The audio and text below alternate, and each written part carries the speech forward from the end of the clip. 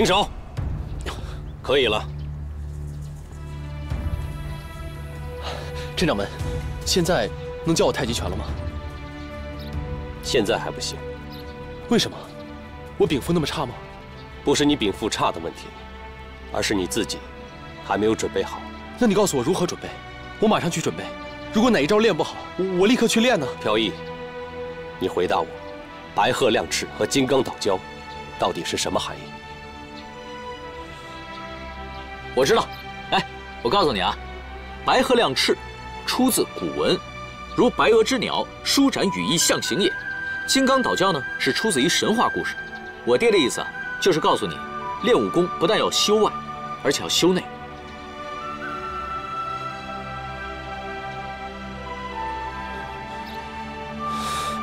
哎，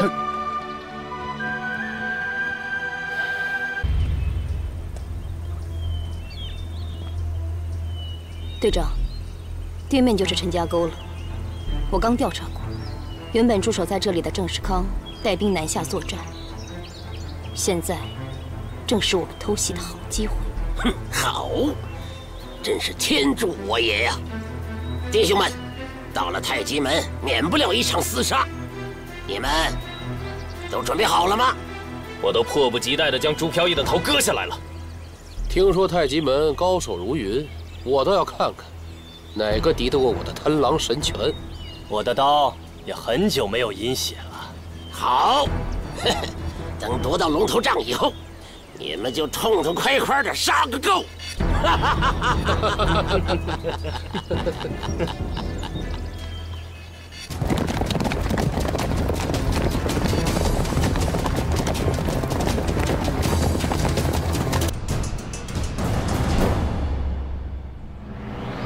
什么人？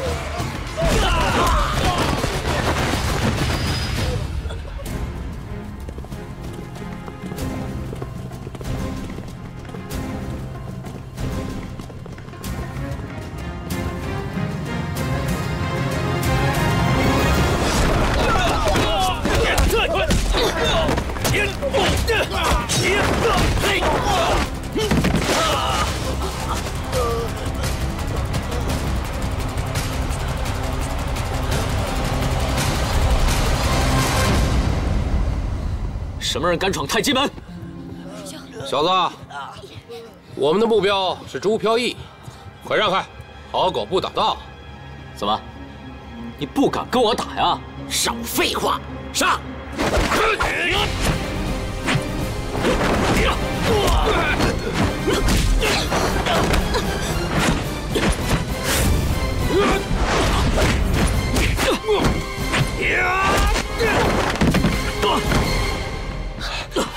如风，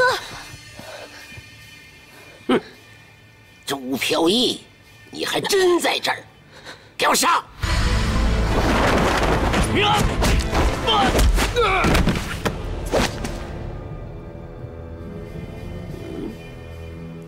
这位就是太极门的掌门陈清泉吧？我等来此只为朱飘逸，还望您能尽早交出朱飘逸，不然我可不敢保证我的弟兄们会做出什么事儿来。尔等公然在太极门作乱，实在是过分，赶紧给我退出太极门，否则我对你们不客气。不交出朱飘逸，我们怎么舍得离开呢？再说了，我还要领教太极门的厉害呢。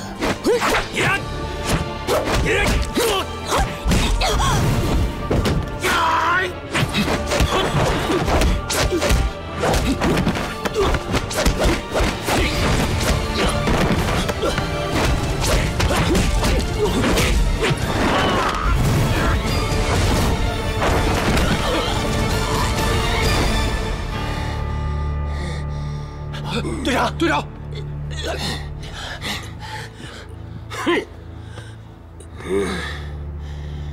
陈氏太极果然名不虚传。今天我不跟你计较，不过我们还会见面的，后会有期。走。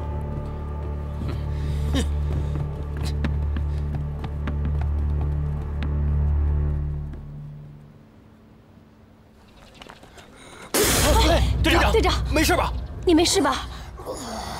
没事。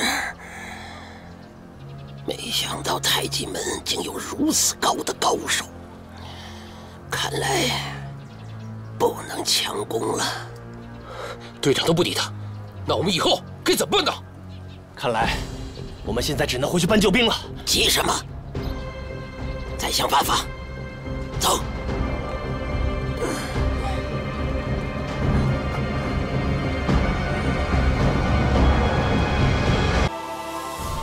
坤至柔而动也刚，至静而得方，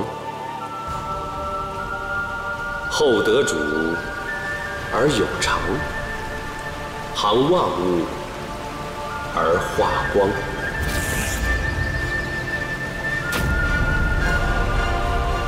水善利万物而不争，处众人之所恶，故几于道。居善地，心善渊，与善人，言善信。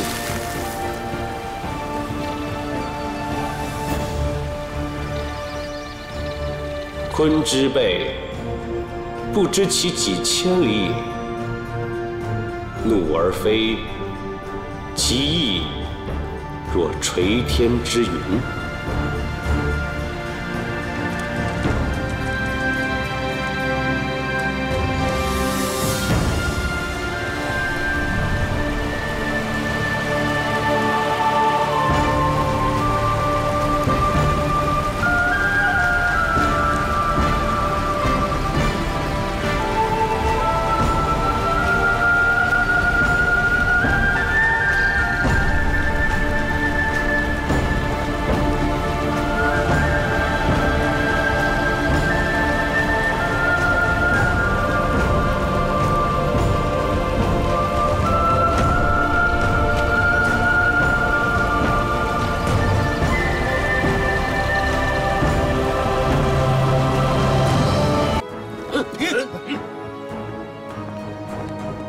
清源兄，这是什么意思啊？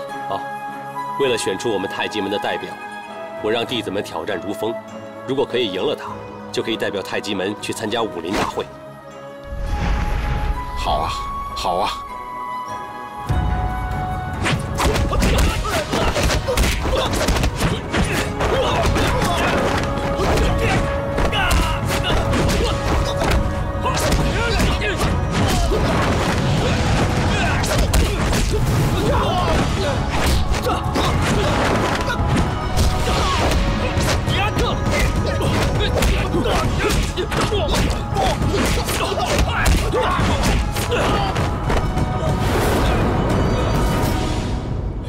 真是虎父无犬子啊！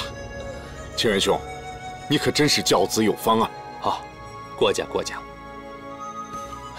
如风师兄，你太厉害了，我们根本不是你的对手，还是由你代表太极门参加武林大会吧。那我就不谦虚了。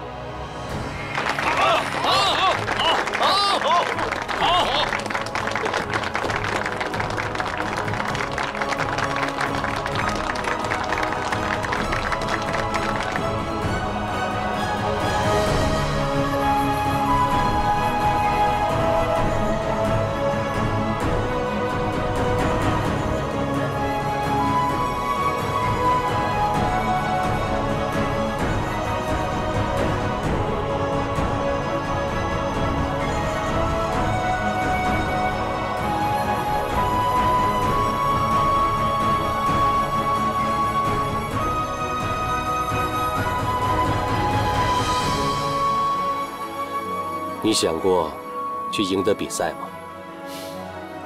我对比武没什么兴趣，只想把武功练好。所以你才可能赢。如风，他怕输了以后就不能参加武林大会了，无形中背了很重的包袱。而你则是轻装上阵，只要放空自己的心，你离成功就不远了。放空自己的心？对，包括你的仇恨。仔细想想。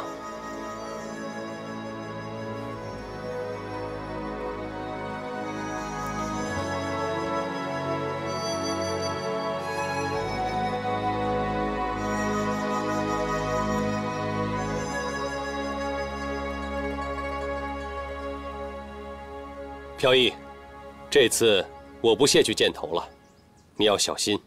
准备好了。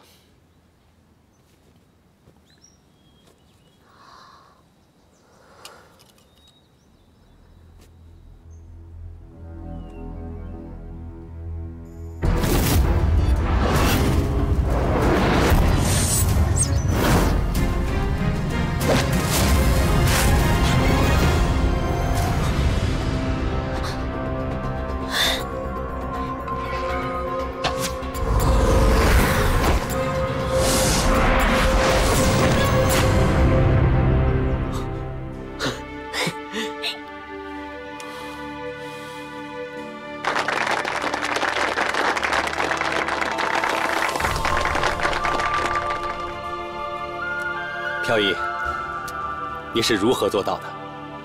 弟子在瀑布下面，反复体会进入虚静状态下的感受。起初，弟子的心总会被瀑布的水声干扰，无论如何也做不了主，而且会被他们的声音牵着走。后来，我忽然悟到，如果心能静下来，其实外界是影响不了我的，所以我的心便慢慢静了下来。 静下来之后呢，我又忽然感受到，原来，说你的，你继续说。原来，手碰不到的东西，眼睛可以看到；眼睛看不到的东西，耳朵能听到；耳朵听不见的东西，心能感受到。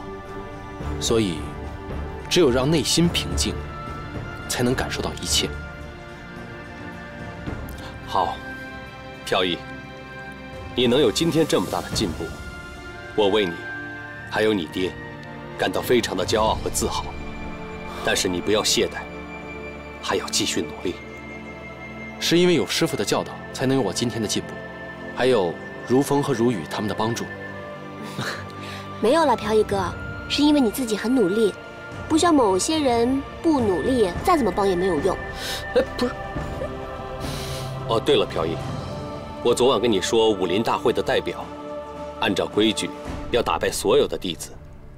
如风昨天打败了所有的弟子，现在就剩下你没有比试了。要不你跟他比一场？是啊，飘逸，我们比一比吧。师父，我的心思真的不在比武上，我想还是让如风代表太极门吧。那也好，那我就不勉强你了。 师父，我们要在这里练功吗？飘逸，我带你到这里来，是想让你看看这个世界。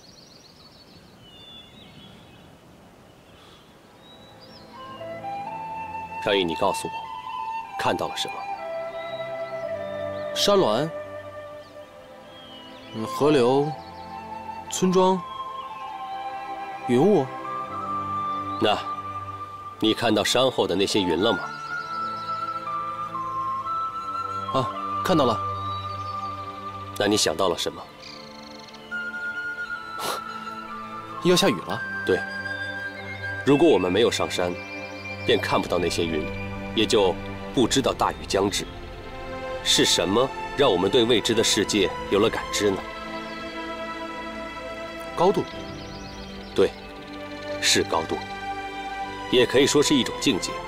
练武的人所学的招式是有限的。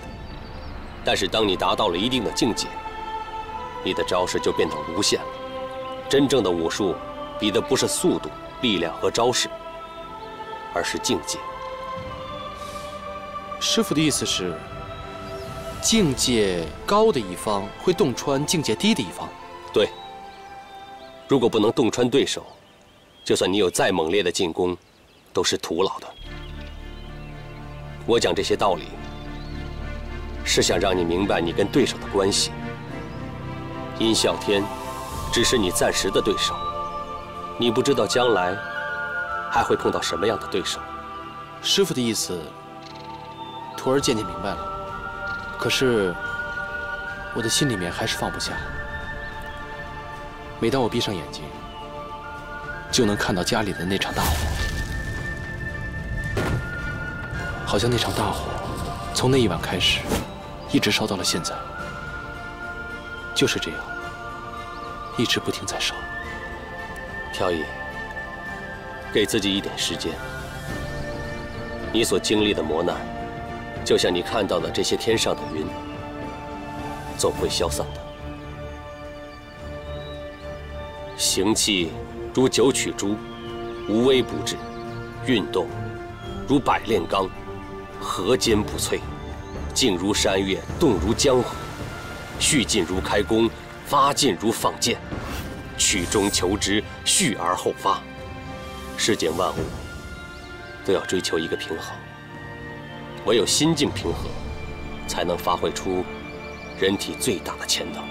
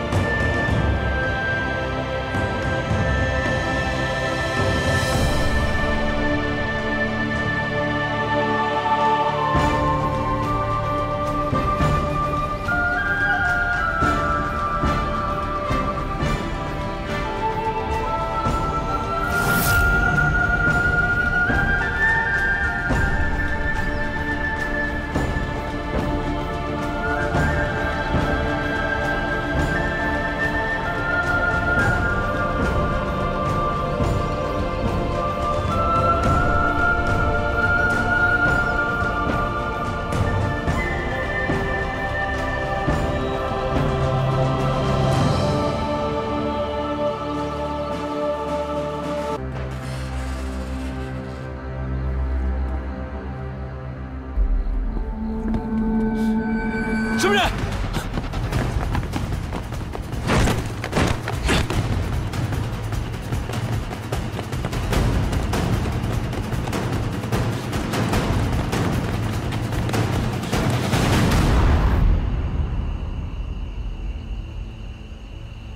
这么久没动静，你说那个人能把朱飘逸引过来吗？嘘，别出声。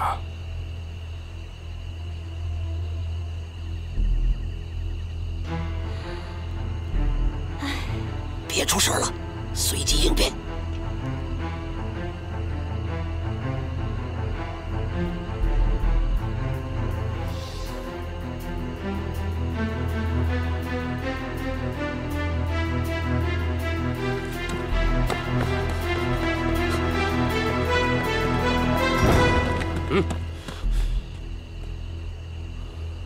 小毛孩，你最好不要管闲事儿，走开！殷啸天在哪儿？你死到临头了，还这么多废话！你要是痛痛快快的把龙头罩给我交出来，老子就饶你一命。龙头罩是立国济民的，绝不可能交给你们这些人。那你就是活腻味了，去死吧！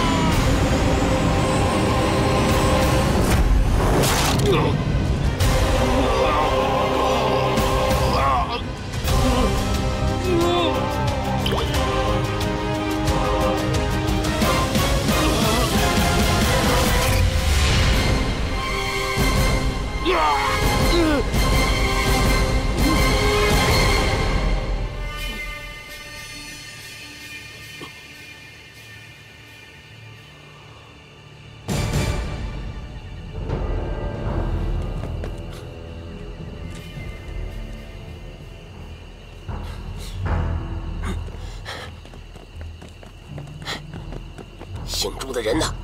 你手下拦住了朱飘逸，他们打了起来。贪狼，贪狼想贪功，这样岂不是破坏了我们的计划？走，看看去。这边。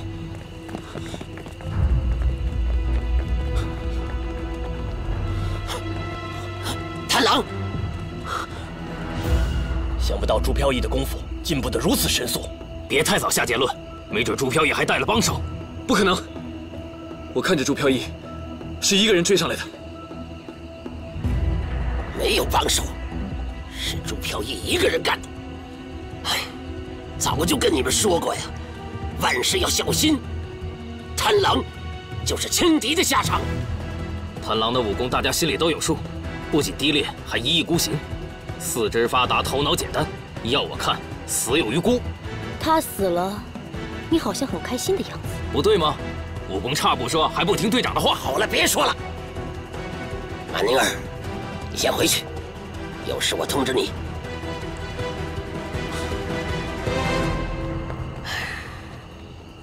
队长，这就是你请的秘密武器啊？废话，反正他现在比贪狼要听话。有了他这个眼线，周飘逸的一举一动我们都知道，龙头杖迟早会落在我们的手里。这个马宁儿就真的值得我们信任？以后我不知道，现在他是为我所用的。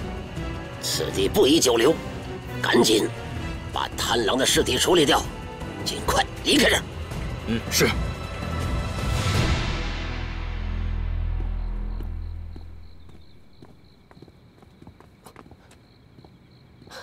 如雨，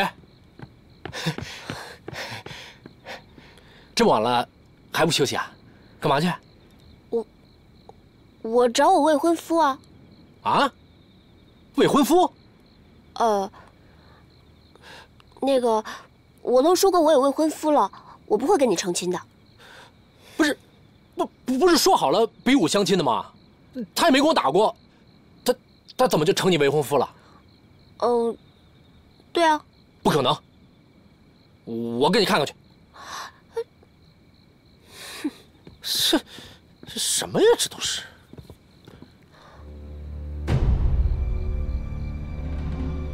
飘逸哥，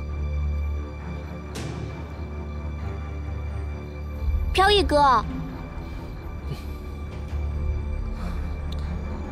哎，如雨。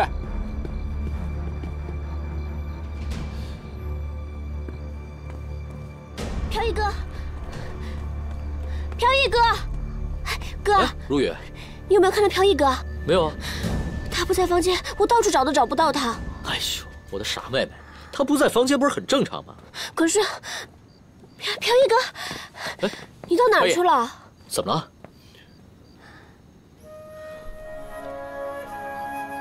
别忘了，我们先进大厅再说吧。走。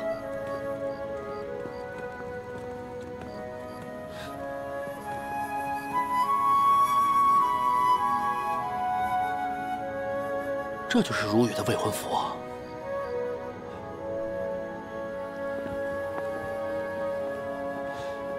飘逸，飘逸，怎么回事？师傅，我杀人了。啊？什么？你慢慢说。刚才我在房间遇到一个黑衣人，于是我就追出了太极门。没想到遇到殷啸天的手下埋伏。后来呢？后来我出手太重了，把他打死了。是，都是我的错。我没想到，把我送去警察局吧。你起来吧。飘逸哥。飘逸，这件事情，为师不责怪你。我们太极门以宽厚待人，得饶人处且饶人是我们的戒训。这次跟以往不一样，你属于正当防卫。是啊，飘逸，况且你不杀他的话，他也会将你置于死地。你能够安全回来，是为师最大的欣慰。殷啸天的爪牙，死有余辜，所以不必放在心上。谢谢师傅。飘逸啊，你还记得那个黑衣人的相貌特征吗？当时太暗，没看清。能够这么随意出入飘逸房间和我们太极门的人，一定是对我们非常了解的人。以后我们要加强戒备才行。时间也不早了，早点回去休息吧。走吧。敬礼！师傅，欢迎欢迎。世康，在。你干嘛搞这么大排场？哎，都是自己家弟兄，没事儿。如风啊，手怎么了？哦，报告长官，一点小插曲而已。不许调侃我。开玩笑嘛，师兄。哎，对了，我这次跟飘逸来啊，难得出来玩一次，你可要好好招待我们。哦，长官好。你看。好了好了，我带你们出来，可是有正事的啊，都不要开玩笑了。师傅，您放心，徒儿在这儿，保证您这趟既办了正事，又让如风他们玩得开心。里面请。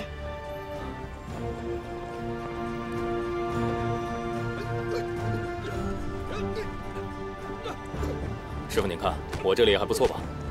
是啊，不错。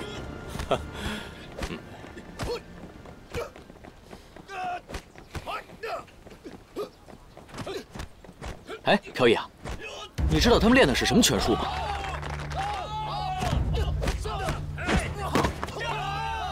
他们的招式好像没见过。飘逸，部队里练的叫擒拿格斗术。擒拿格斗术？没错，擒拿格斗术融合了各派武功的特点，讲究出奇制胜，没有那么多规矩。在战场上英勇杀敌，哪有时间思量？只讲究最简洁、最快捷、最有效。当然，也融合了太极的拳法。这都多亏了师傅的指点。战场不比擂台啊，对功夫也要因势而变。师傅说的是，这边请。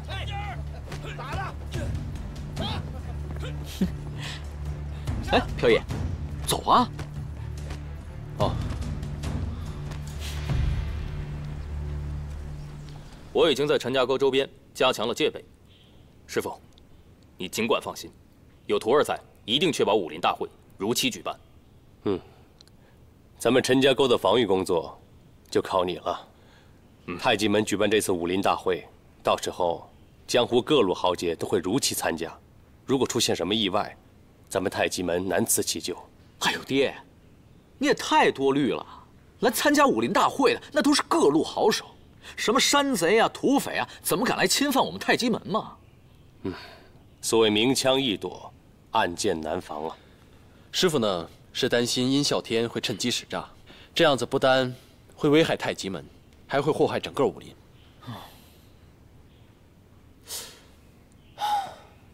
师傅，您大可不必担心安全问题，如何在武林大会中取胜，这才是重点。如今，如风受了伤。我们打算派谁做代表呢？我打算派飘逸代表太极门出战。他现在练功比较勤奋，功力大涨，已经超过了如风。飘逸，果然不凡，加油，一定要加油！哎，外面什么声音啊？哦，都是我手下那些弟兄。在比武切磋，图一热闹。哦，比武呢？啊！哎，飘逸，我们去看看。走走走走走。不好意思，让让。哎，不好意思。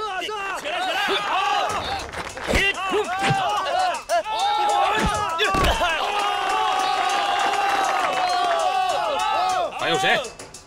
哎，飘逸，这小子有两下子。何止有两下子，曲长官武艺高强，无人能敌呀！还有谁不服的？上前一步。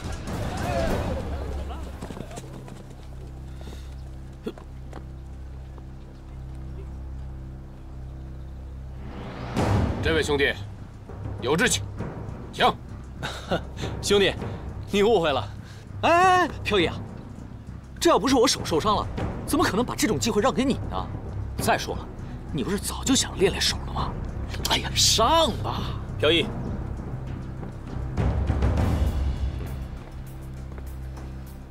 我看还是算了。我手下这位弟兄，功夫超群。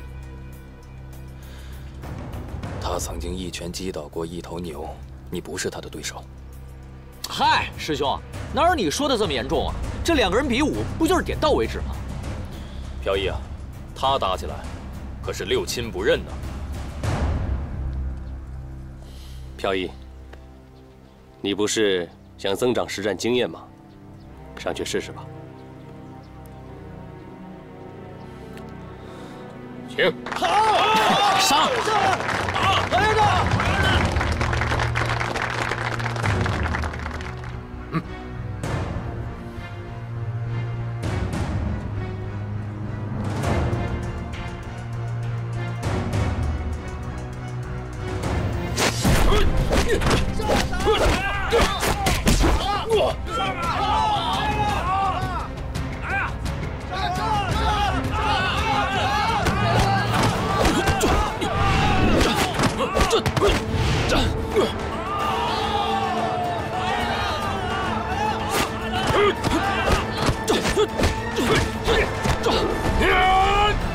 停！不得无礼！飘逸啊，哎，你没事吧？你为什么不上来？可我的手，都怪你呀！飘逸，我这位弟兄平时莽撞惯了，多有得罪。不能怪这位大哥，是我技不如人。都散了吧，经理。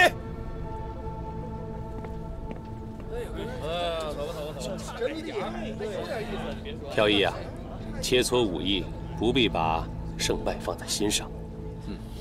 师兄，那个人会不会参加武林大会啊？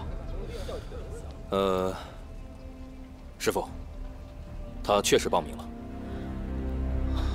飘逸，看来你还有一场硬仗要打呀。他怎么能打过你？对呀，最厉害了。好了，吃饭去，师傅。不自量力了。请。哎，算了，走吧。哎呀，都怪你，我这手确实伤了呀。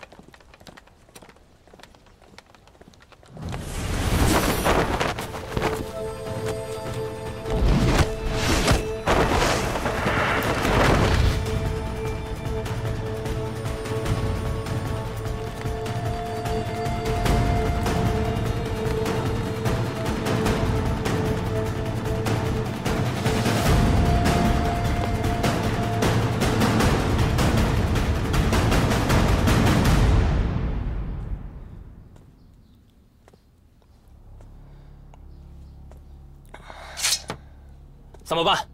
这陈家沟到处都是郑世康的部队，每天都搜捕10来遍。照这么下去，咱们早晚会暴露的。哼，现在人多眼杂，我们不宜行动。我们就先休养生息，按兵不动。正好，我也借这个机会将伤养好。等比武大会结束以后，我们就直取朱飘逸的性命。夺回龙头帐。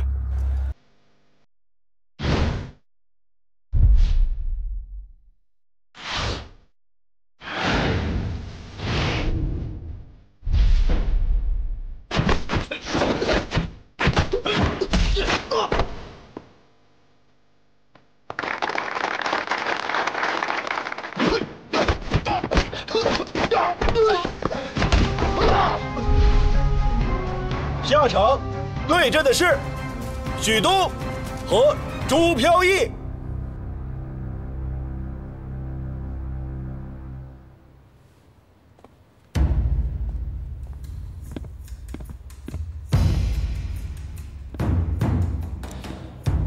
许师傅，谢谢上次的赐教，请。周师傅赐教。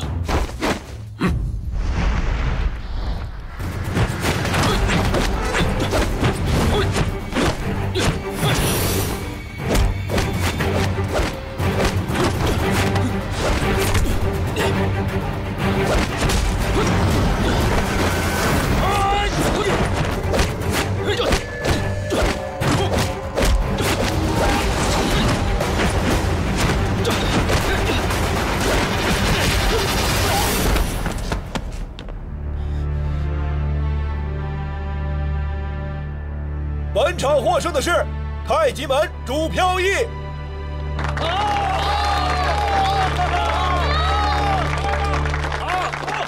好，下场比武是李不明和马宁儿。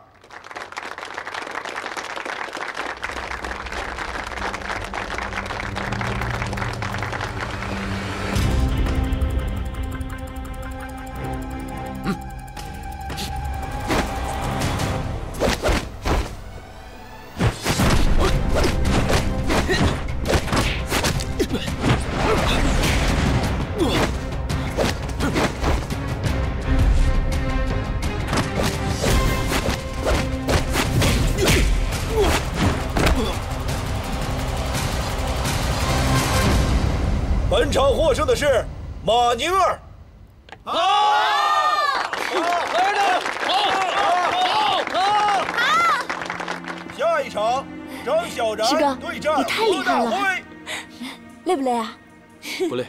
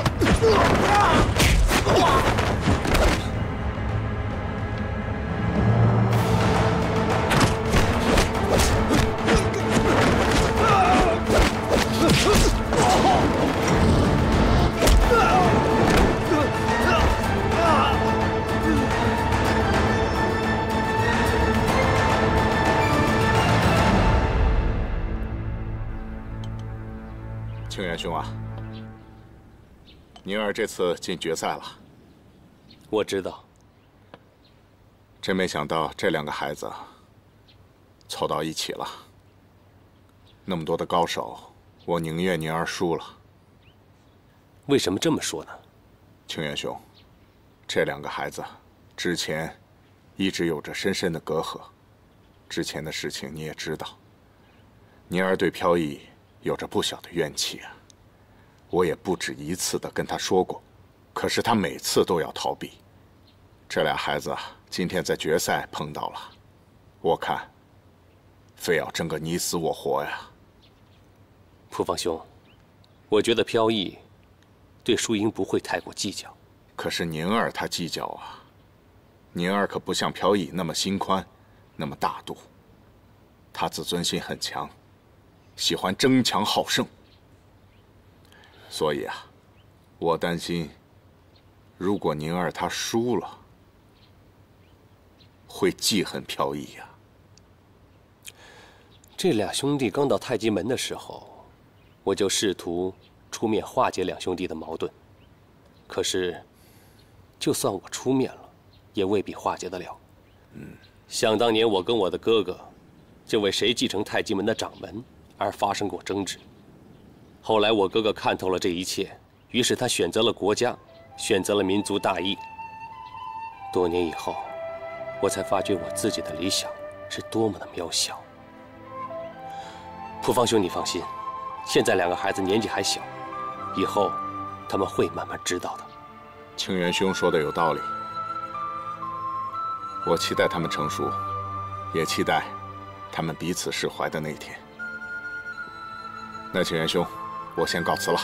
好，告辞。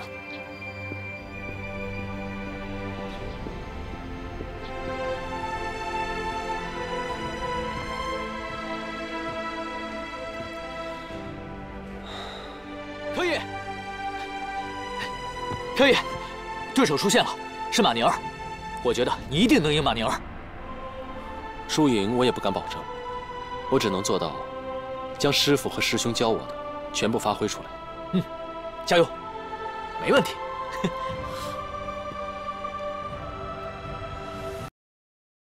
本届武林大会决赛即将开始，对阵双方是朱飘逸和马宁儿，请两位登场。师哥，小心点儿啊！放心，我会赢的。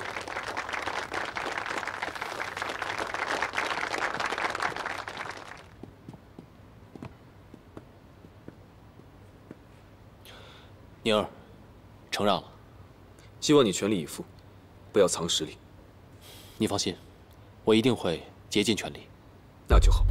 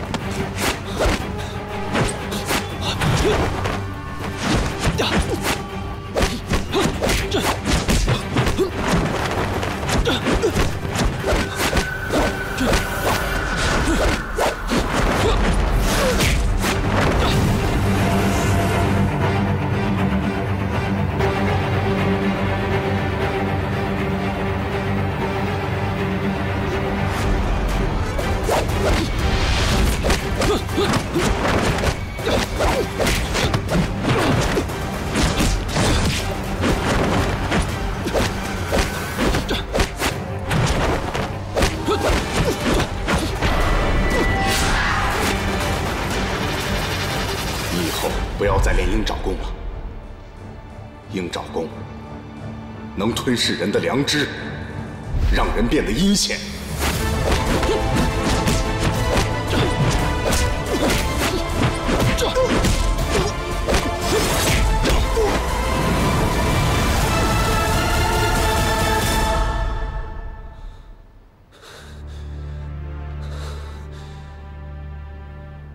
本届武林大赛的冠军得主是朱飘逸。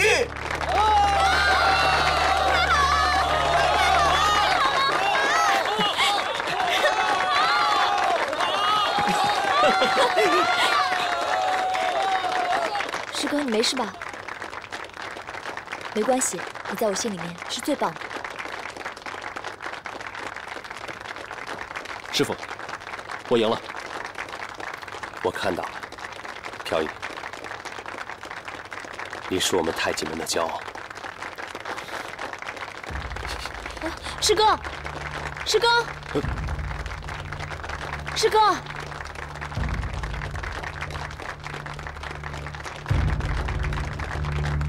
小天呐，好久没看到你的鹰爪功了。你最近武功是进步了，还是退步了？大帅，请放心，卑职每天不管再忙再累，这鹰爪功是必须要练的。说句大言不惭的话，卑职的鹰爪功只有进步，不可能退步。大帅，您如果不放心，我这就给大帅演示演示。哎，不用了，小天呐，虽然你一直都没有帮我拿到龙头杖，但是我还是很欣赏你的。我突然有一个想法，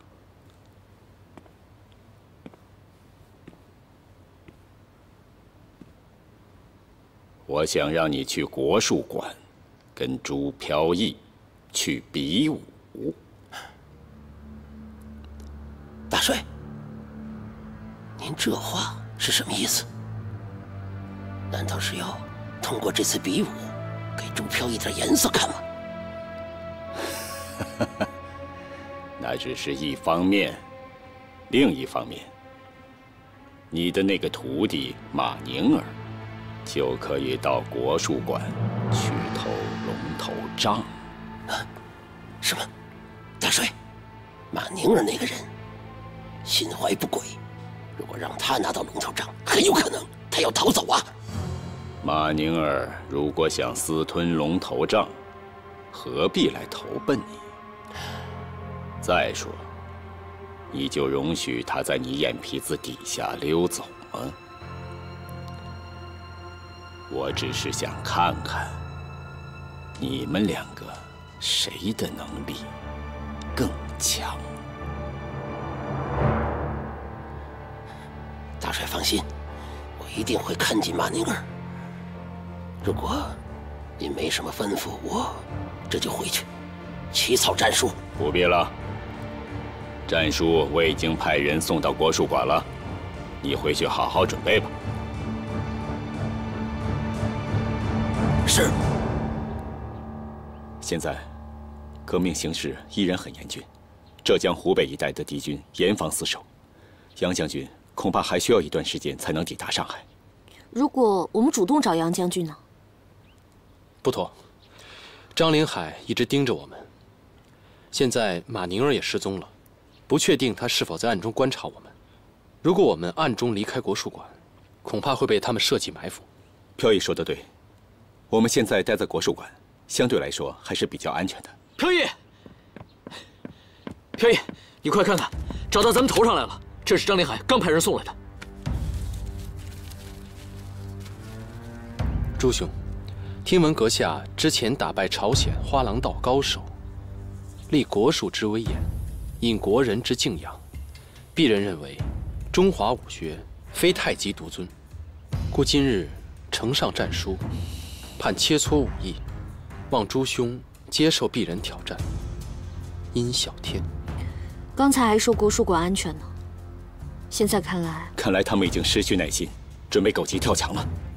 飘逸，你对此事有什么看法？殷啸天一向是诡计多端，公然挑战，不像他的作风。没错，这也是我担忧的地方。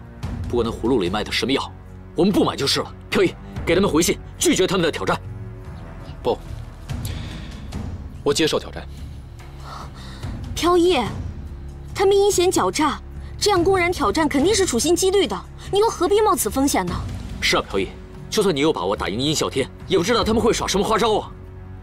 据我分析，张林海无非有2个打算：一，借比武的名义让我受伤；二，借比武的名义进国术馆偷龙头杖。虽然我还没有和殷啸天正面交过手，但我相信邪不压正，我不会输给他，我更加不会让他们找到龙头杖的。刘馆长，我想麻烦你帮我一个忙。飘逸，你说。麻烦你请曹大帅来看这次比武，只要曹大帅坐镇，张林海便不会贸然行事。飘逸，你放心，这件事就交给我了。这次是挫败殷啸天的好机会，我早就想去找他。既然他自己送上门来，我绝对不能错失这个机会。飘逸啊，你不仅有勇气，还胆识过人。你放心，你的生命安全就交给我了。如果他们敢暗箭伤人，我叫他们有来无回。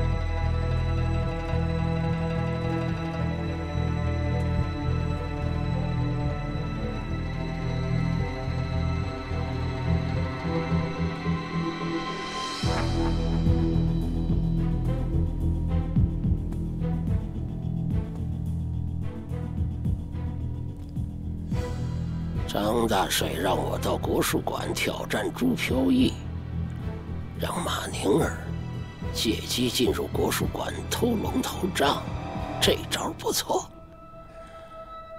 不知张大帅是怎么想的？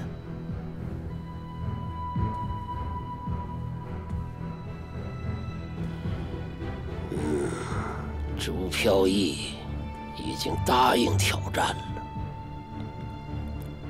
比武时间就在明天，马宁儿，你确定明天能拿到龙头杖吗？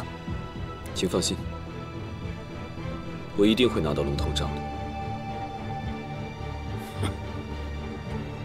等我明天打死朱飘逸以后，最好能看到龙头杖，不然。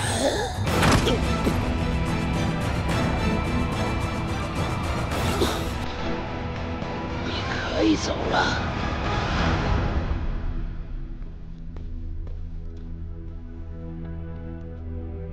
你们给我盯紧马宁儿，他要想逃跑，就马上把他干掉。队长，马宁儿这颗棋子已经没有什么用了，要不要找到龙头杖之后，我把它给做了？不，等我打死朱飘逸之后。 我要亲手杀了他！我要让他知道，跟我耍心眼儿就得死。你们两个也是一样。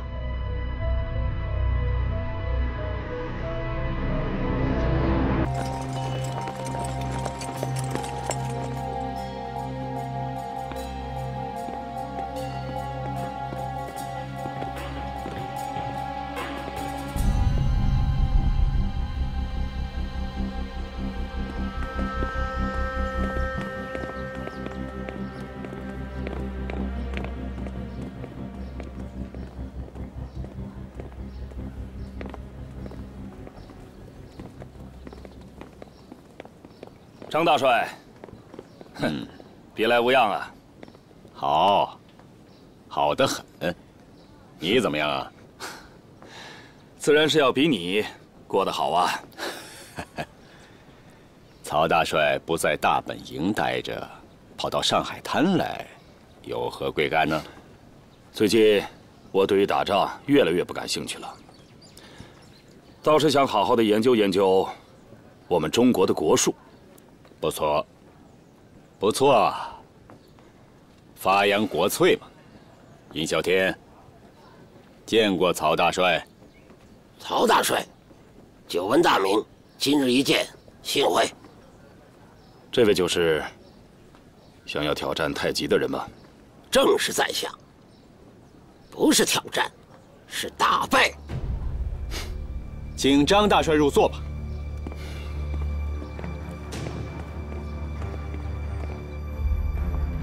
迎春，如果我有什么三长两短，你就把龙头杖交给……你别说这些，什么三长两短的，我失去过你一次，我可不想失去你第二次。我只是说说而已。这话能随便乱说吗？有什么话等赢了比赛再说。话多的是呢。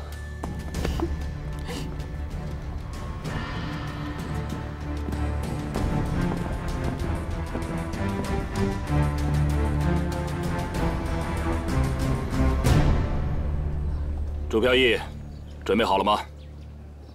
准备好了。好，那就开始吧。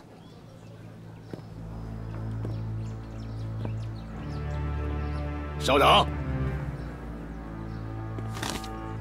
今天这场比武如何才能分出胜负呢？如果输的一方不认账，岂不是白忙活了？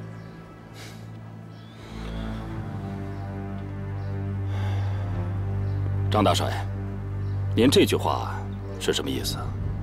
曹大帅，你我都是带过兵、打过仗的人，战场上输的一方只有一个结果，那就是死。所以，今天这场比武应该改成生死决斗。您的意思是，这场比武还得签个生死状吗？生死状，飘逸哥，他们这是要置你于死地呀！是啊，飘逸，绝对不能签。朱飘逸，你要是害怕，现在后悔还来得及。朱飘逸，你怎么看？如果你不想签这个生死状的话，我不会勉强你。既然我答应比武，早已把生死置之度外，我同意。飘逸哥，好，来人呐，上比目。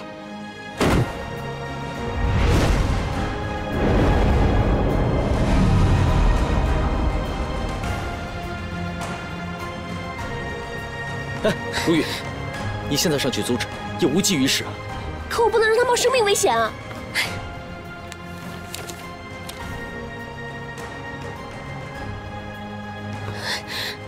有的时候，男人就是为了争一口气。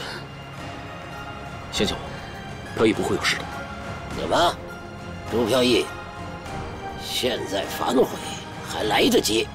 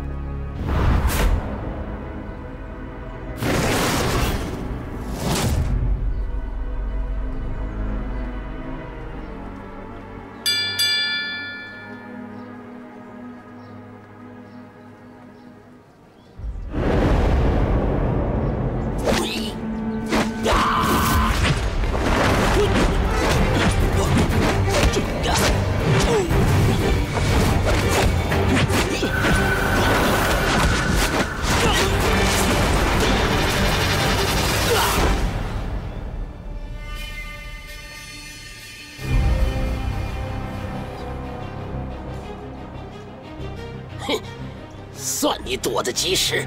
呀！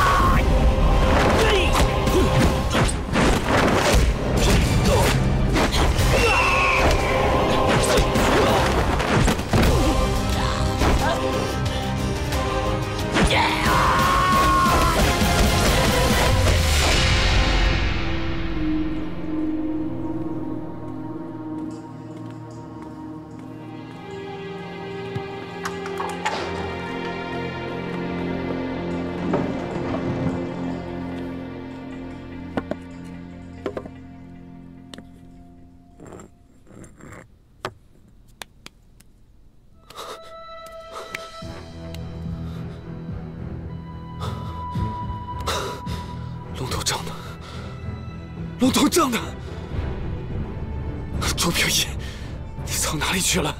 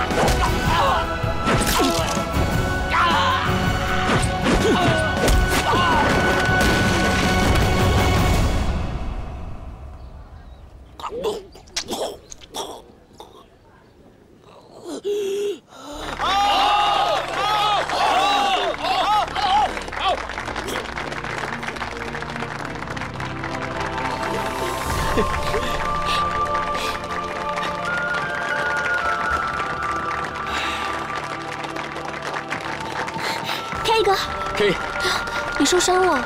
没事。哎呀，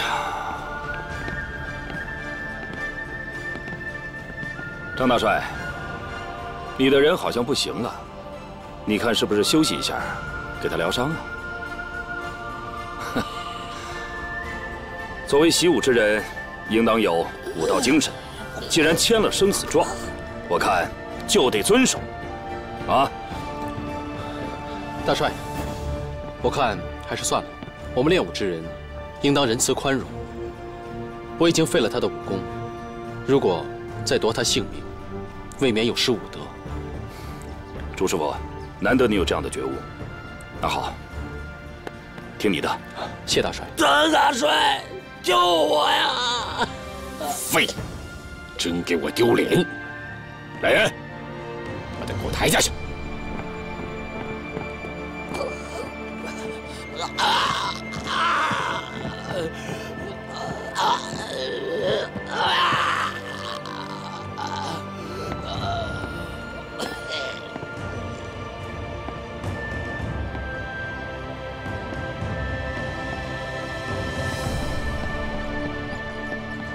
飘逸，真是好样的！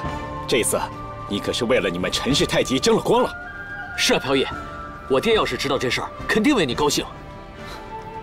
周师傅，难得你年纪轻轻就有这样的武学造诣，可真算是我们中华武学的骄傲，佩服，佩服。谢大帅。